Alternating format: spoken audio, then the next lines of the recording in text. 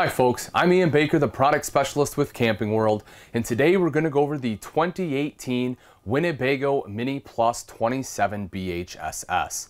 They have made some changes aesthetically. If you take a look at the floor, they've darkened the floor up here. They've also gone to a two-tone wood look, which you can see right over here, which I kind of like. It gives you some separation between the kitchen and the entertainment area, but we will see that two-tone look throughout. If you take a look up at the ceiling real quick, you'll also notice that they went to the wood strips here rather than just the tape, which again helps break it up, give it a nicer look. Also on the ceiling, you will notice that it is a barreled ceiling in the Minnie Plus. That makes it nice and open here. So you have plenty of space, you don't feel closed in and claustrophobic. LED lights running the whole length here. Ducted AC as well, speakers in the ceiling. You also have your king jack antenna right here for your TV. That way you don't have to worry about cranking it up and down. It's low profile. You can just turn that to find the best signal. Lastly, you will notice there's a skylight right here above the kitchen. That does help bring some natural light into the kitchen during the day here. Speaking of the kitchen, let's take a look. Beautiful L-shaped kitchen, great solid surface countertops. Kind of has some flecks in there, a little bit of sparkle, kind of a glitter look. But honestly, I do like it. And again, you know, one of the things they did well here is they have a dark countertop, but really light wood. So they have that contrast, and they kind of keep that theme throughout the entire RV here. You do have the dual sink top covers. If we take those off, that reveal your double bowl undermount stainless steel sink. You'll see it is a nice modern cut on the sink there, but good usable space there, nice large bowls. You also have the high-rise pull-out faucet, so this makes it nice and easy to wash and rinse dishes. You'll notice over to the side there, you have an electrical outlet, plenty of space there too. So if you have a coffee maker, toaster, something like that you want in the corner, that's a great spot to put it there. LED lights here so you can see while you're washing dishes, window right over here to let that natural light in during the day. Over to the sides, your recessed 3-burner cooktop. They do give you the glass top here as well, so again, you can use this for prep space. Notice how this does fold back. That way this kind of doubles as a backsplash here too. You do have the decorative one back here, but honestly the glass is a little bit easier to clean. But you will notice the 3-burner cooktop there. And then underneath is your oven in case you want to do some baking. You have good storage all the way throughout on the bottom here. You see this nice deep drawer. Probably a good spot for some of your, your larger skillets. Maybe you can fit, a pot or pan or two in there. Right over here, you have a bank of 4 full extension ball bearing drawers. So plenty of drawer space for your silverware, your larger utensils, like your spatula, serving spoons, things like that. Then you have some additional storage right here underneath the sink. It's a good spot for some of your cleaning chemicals. You may be able to fit a small trash can in there as well. Certainly not a huge one, but again, you may be able to sneak a small one in there. Going across the top, you'll see they have this decorative glass on there all the way across. Opening this up, good storage space throughout here. They did build a shelf in there, which they should with, having that much space up top. That way you can put, foodstuffs up there, spices. This one does go all the way back in there, so there is plenty of storage right there too. Microwave over here to the side, and then your fully functional hood with a light and a fan. Then rounding out the kitchen right over here is the Dometic fridge freezer combo. You can take a look there, plenty of space. Cut out here for some taller items. This unit does run off both propane and electric and also has automatic switchover.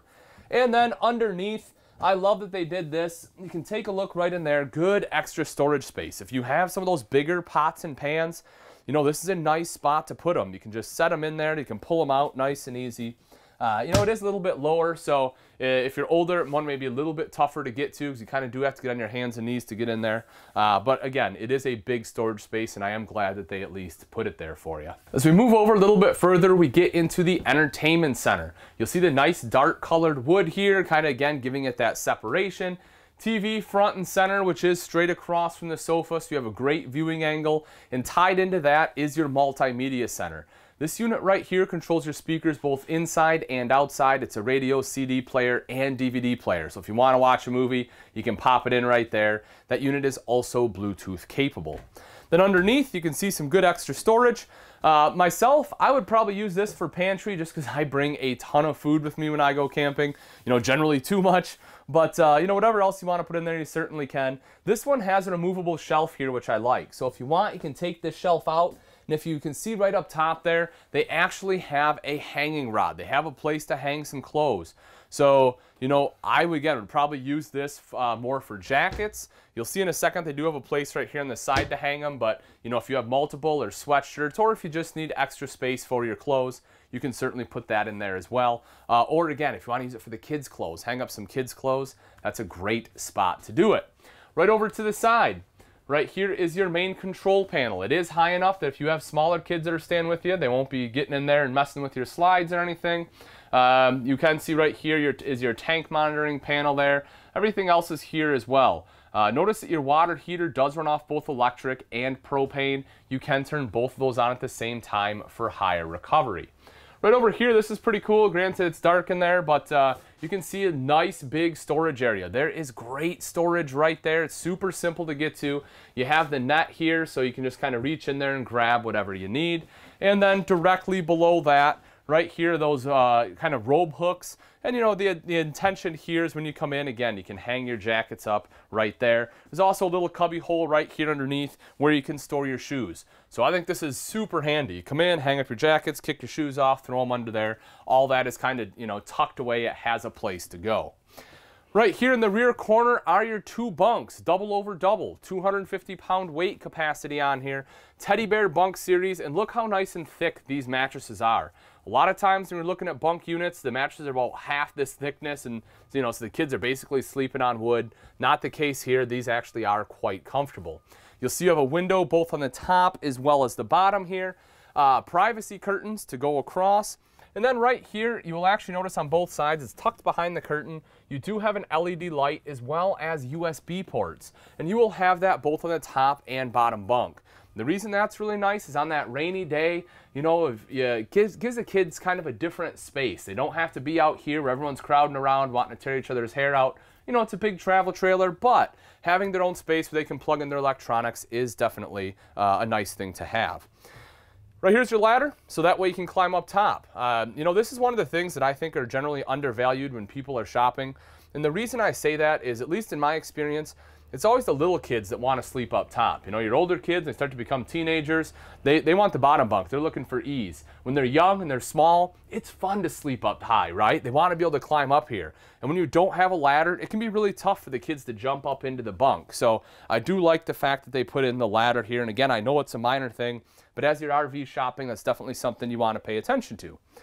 And then right here, you will see this bunk does fold up for extra storage. It's pretty easy to use. You just have this little latch right here, and that way that will hold it up. This allows you to bring a lot of extra items that normally you wouldn't be able to. You know, you get that extra height here. So if you have some taller items, you can stick them in there. You know, you need a place to store the bike. You know, maybe able to sneak a bike in there, something like that. But certainly, you know, a grill or a lot of your extra bedding, things like that. Maybe you have laundry baskets full of clothes. You can sneak them right into there. And then you have the net here as well. That way, as you're traveling down the road, everything doesn't come sliding out of there. Right in the back is the bathroom.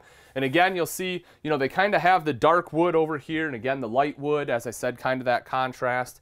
One of the things I always talk about with Winnebago towable units are the doors. They have some of the best interior doors in the industry.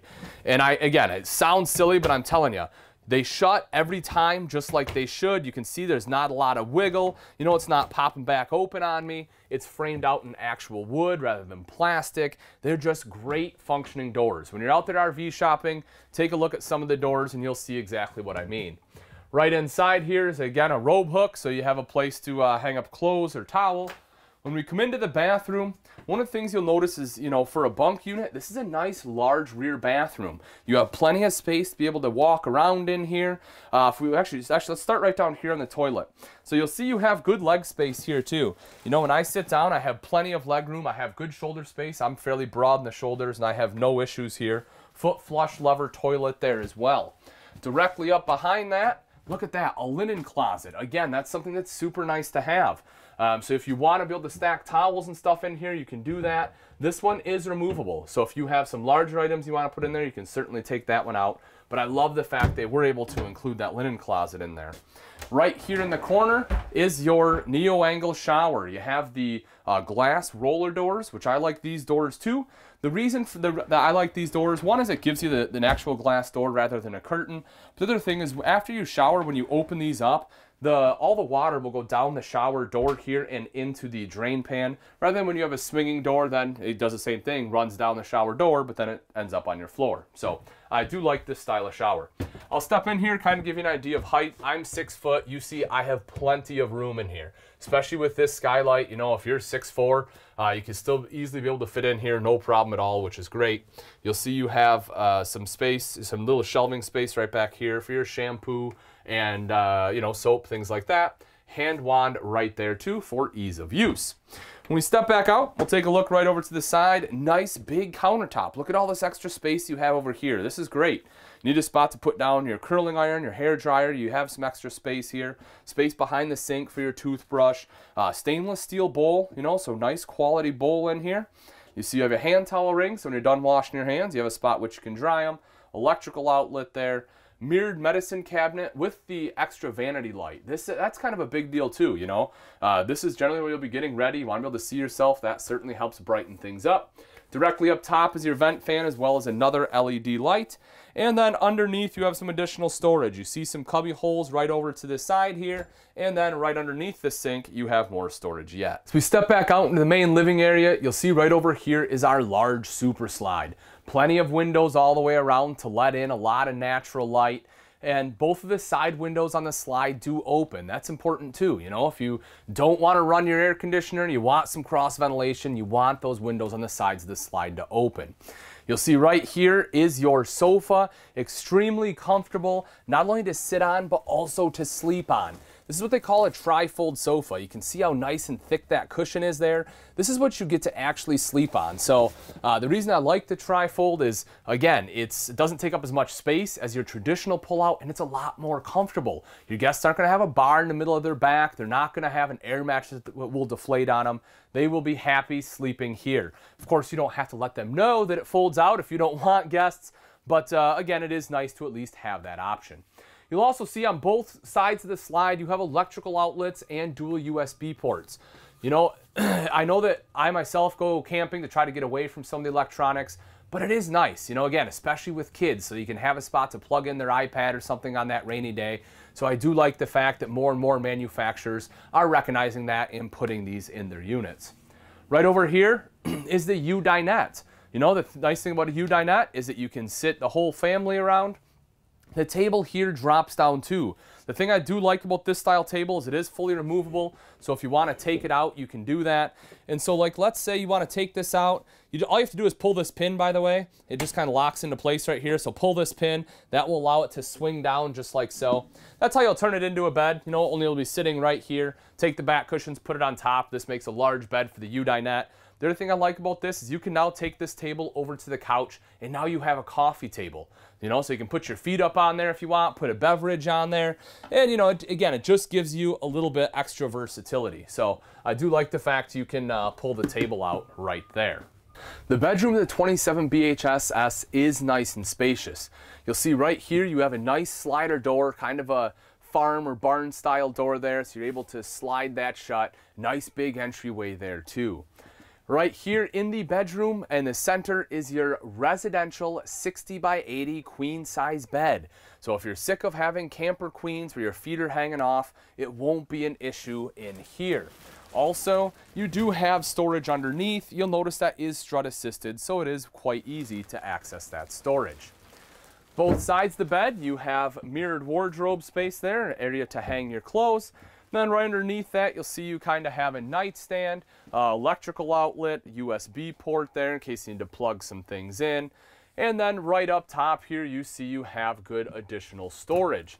Notice that is also strut supported for one-hand operation. And again, this is quite deep. You know, a lot of manufacturers don't have near this much storage up top, so I like the fact they extended this out. You'll also notice you have some directional reading lights right here in case you want to read a book at night. And if watching TV is more your speed, that's not a problem. You do have TV connections in here, so you're able to watch a show before bed as well. Now that we've seen the inside, let's take a quick look at some of the outside features on the Winnebago Minnie Plus 27BH. Right up front, here's your power tongue jack, as you would expect on a high-end quality coach. This makes it nice and easy to raise and lower the tongue when you're hooking up or disconnecting from your tow vehicle. You'll also see there is a light on here for a little extra visibility at night. Directly behind that, you have your propane tank cover with two 30-pound propane tanks. That way, if you're out and about, you're camping, you need some extra heat, you're going to stay out for an extended period of time, you have the extra propane that you can use there. You see coming up the front, you have the black diamond plating to help protect the front end from some of the rocks and debris that get thrown up by your tow vehicle. And then in between the diamond plate here and your propane tank cover is where your battery would be located. Then take a look at the front cap here. Beautiful front cap. I like the fact that went with the white, kind of helps break up the look a little bit. You also have LED light strips here to give it that extra aesthetic at night. The frame itself is a BAL huck bolt frame. Huck bolt frames are really nice. They have a couple of advantages over your standard welded one.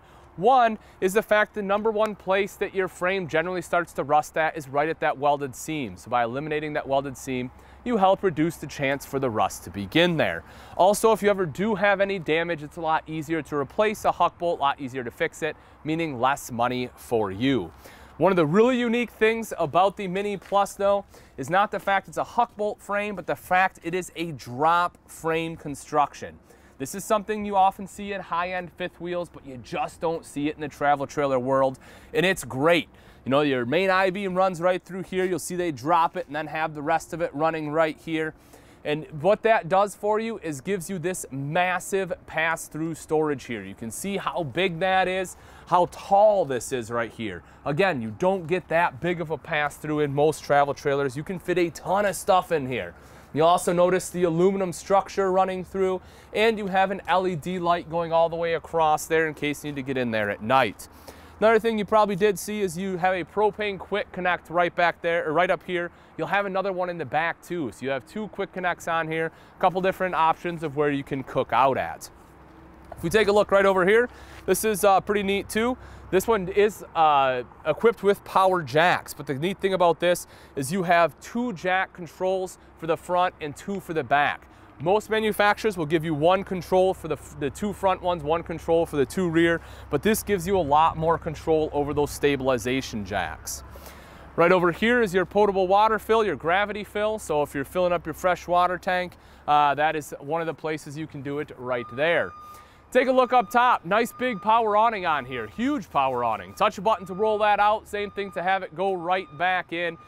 Gives you a lot of great camping space right in here. And one of the things that are really neat that you will see is you have TV hookup. If you're gonna hook up a TV, this is where you want it, is right underneath that awning. They already put a backer in the wall here so you know exactly where to mount it. Cable outlet, electrical outlet right there too. Also, right in between kind of the awning here and the TV are your two outside speakers. Those are controlled by your multimedia center inside, but as I had mentioned, that unit is Bluetooth capable, so you can sit out here, connect to it via Bluetooth, and still be able to control it. The wheels here are aluminum alloy wheels, so that way they won't rust on you. They help prevent corrosion, nitrogen-filled tires too, so they should hold that pressure for a longer period of time. That's something that's very important when you're out there camping, folks. You want to make sure you're always checking your tire pressures before each and every trip. Safety is definitely should be at the forefront. One of the things, again, you always want to think about. Getting into the RV is super simple. You have 3 aluminum steps. The great thing again about aluminum is the fact it doesn't rust, so these steps will stay looking nice. You have the rubber grip strips on there too, so that way if it's raining like it did last night, you know I'm not going to slip. I can still get some decent grip here. And you have the foldable grab handle here as well for that extra control when entering or exiting the RV. One of the things you weren't able to see down below, this one does have the extreme weather package, so if you are camping in the colder climates, you don't have to worry about anything freezing up on you, which is a pretty big deal.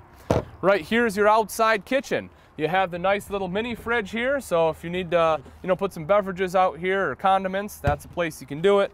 Light right here, so you have, a little bit extra light at night. You can put plates in here, cups, whatever else. And right here, you have a 2-burner cooktop.